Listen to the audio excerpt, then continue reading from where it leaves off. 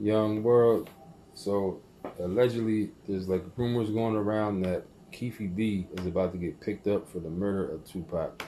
So Reggie Wright made a video on Bomb first talking about it. He said, in fact, indeed, that there is police walking around, knocking on doors. You know what I'm saying? Circulating around, asking questions, trying to put a case together. He even went so far as to put a contest. If you guess the date that Keefe D gets picked up, you're gonna win some money or something like that. Reggie Wright did, but he said it's definitely a fact. He's saying that it looks like Keefe D lies so much. But as far as I understand, Keefe D received an immunity deal for this, so I'm not sure how that will work as far as the charge or what type of thing legal thing they got to do to get around that, or what the situation is. If you don't know the story, Keefe D claims that him, Orlando Anderson, two other people did the murder. You know what I'm saying? Orlando Anderson pulled the trigger.